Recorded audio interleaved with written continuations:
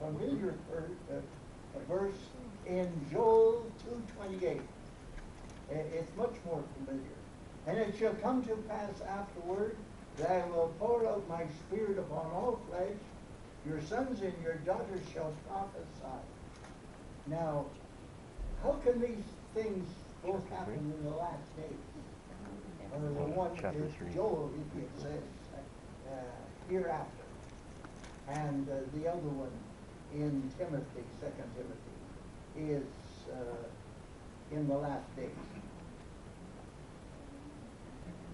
I believe the answer is, I don't believe that Scripture ever contradicts itself.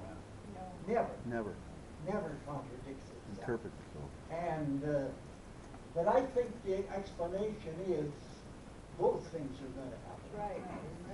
Both things are going to happen. The Bible doesn't say that everybody's going to be saved. That's right. That everybody's going to turn to Jesus.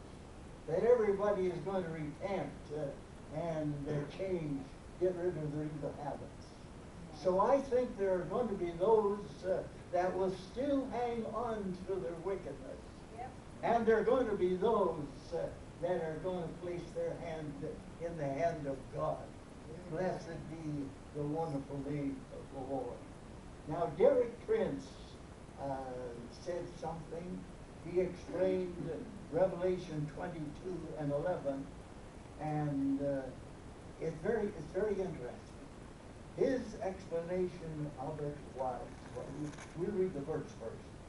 He that is unjust, let him be unjust still. He who is filthy, let him be filthy still. He who is righteous, let him go on and be more righteous.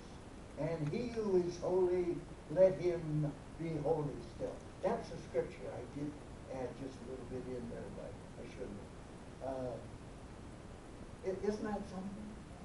And the way Derek Prince explained it, what the verse is really saying, let him who is wicked go on and do even more. Let him who is, what is the word? Evil. No, that's not right.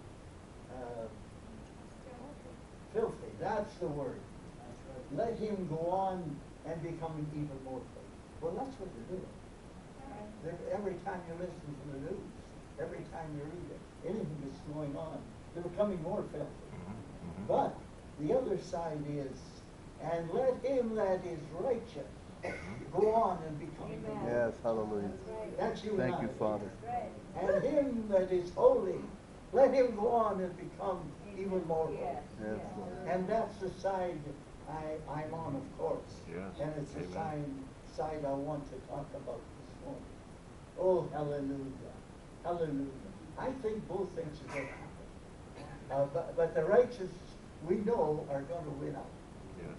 Amen. The righteous are the ones that are going to conquer with Christ, because he's going to have to rule until everything is put under his feet. All evil, all violence. So those that feel pretty confident and shaking their fist at God and all that is good, you and I included, I tell you, they're going to change their tune. They're going to be singing in the minor key because it's all over. Oh, blessed be the name of the Lord. I love him this morning. And he's been so good. Everything's coming together, it seems, in this place. And we're going to see some outstanding changes. Well, it's already happening. It's already happening. Praise be God forever. A young man got his baptism of the Spirit. Hallelujah. The other night. Amen. Hallelujah. Isn't that great? One brother testified that after we prayed for him, the pain in his back is gone. Wow. Amen. We're going to see a lot more. We're going to see the dead raised before it's all over. Hallelujah.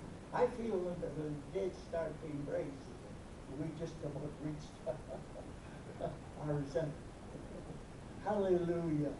But there are people here that are marvelous candidates for the healing miracle powers of Jesus. There are. And I suppose everywhere. but I know there certainly are here.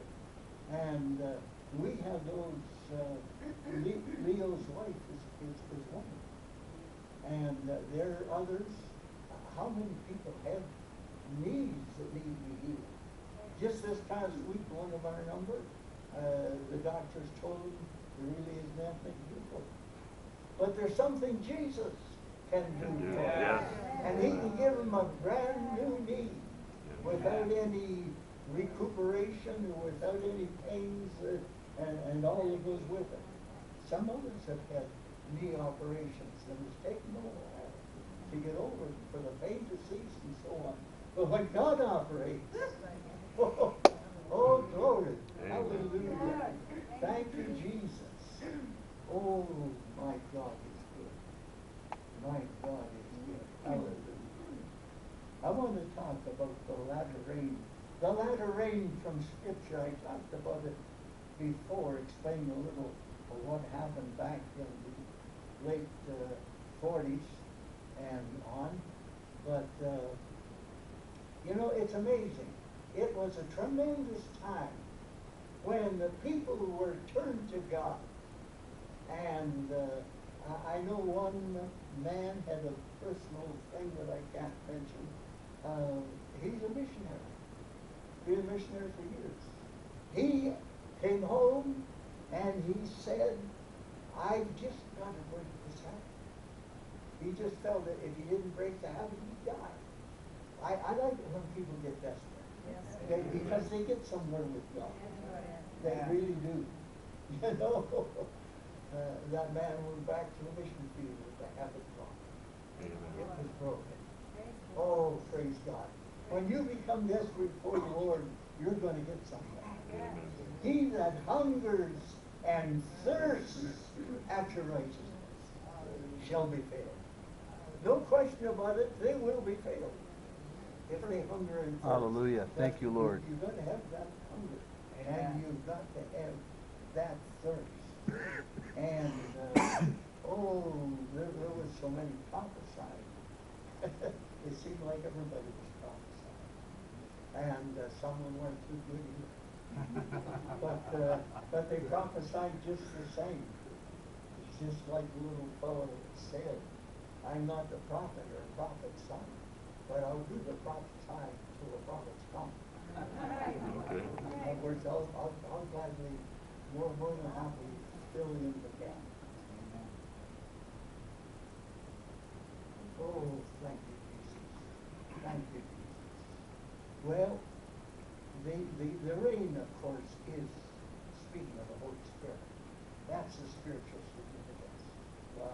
The Spirit, water is a type of the Spirit. And God says, I will pour water on him who is thirsty.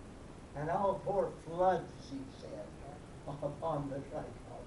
Have you ever seen a gully washer? Have you ever seen the rain like down in Nova Scotia when we were there? The road was here. And alongside the road, the rain, it had washed out enough that you could put a car in there. Wow. And the top of the car wouldn't be any higher than the road. It was something. And they had to fill it in again. So it took a lot of loads. They were a lot longer filling it in than the rain was gushing it out. But I tell you, we need gully washers. We need the mighty power of God coming down in latter rain. That was one of the songs, part of one of the songs. And we need to hear. I don't think we should stop at anything in seeking the face of God, in honoring him and glorifying his name, that a mighty outpouring, a mighty visitation such as this world has never known. And when I say that, I'm really thinking more in terms of the whole world. I believe there is a revival coming. Amen. That's going to belt the globe, and it's going to be such that literally millions